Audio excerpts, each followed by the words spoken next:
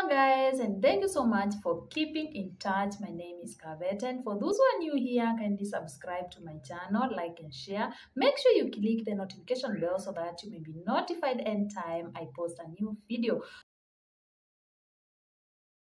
In this athletics championship, it's the men's and women's 100-metre finals. We're starting with the men, and Andrew Cott is your commentator.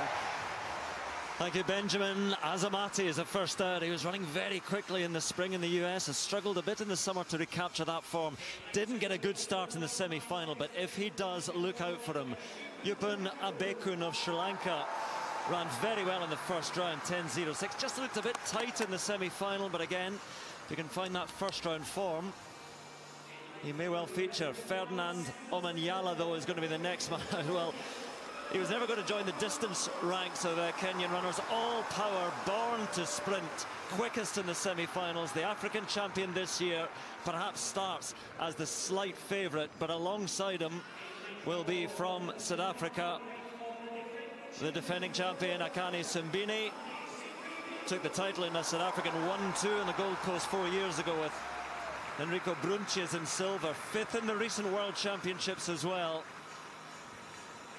And Simbine will fancy himself as the man to beat. Emmanuel Essemi, Cameroon, have never taken a medal of any colour in this event, but Essemi certainly has a chance. This really is an open field in the men's 100 metres, and we're about to meet the two home athletes.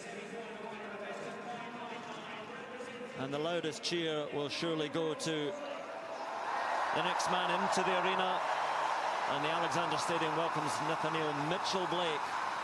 All home athletes have talked about the lift they're given by this crowd. What a semi-final it was for Mitchell-Blake. Took the victory in his semi-final, third fastest time overall.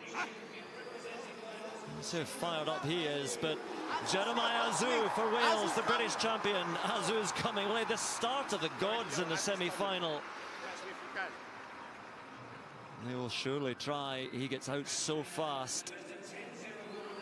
Can he hang on? A PB of 10.15 in the semis. He needs that and perhaps more again. Rohan Browning of Australia makes up the lineup, which is 8 athletes, 8 different countries.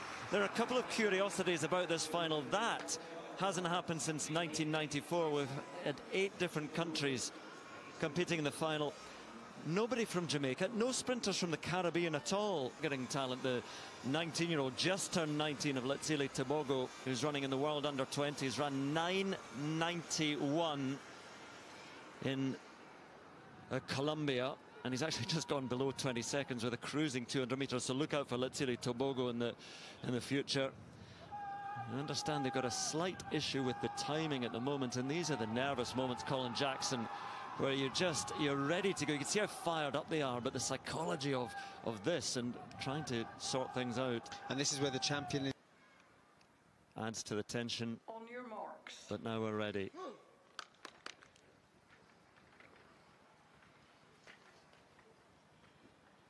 How can 32,000 who made such noise in the final of the women's 10,000 meters now fall so quiet?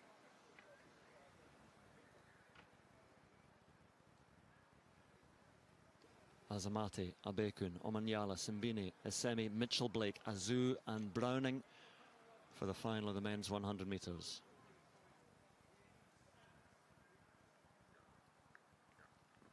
Set. Oh, flying out the blocks, Simbine, but look at Omanyala alongside him. This was his opportunity here, and he took advantage of it. Just led this race from start to finish. Akani Simbine. And it's Omanyala who's powering his way. Is anybody going to catch him? Omanyala surely for the gold takes it. Simbine with the silver, perhaps Abekun for the bronze. 10.02, the winning time. But again, the smile says it all. For Ferdi Omanyala, Kenya have a champion in the 100 metres.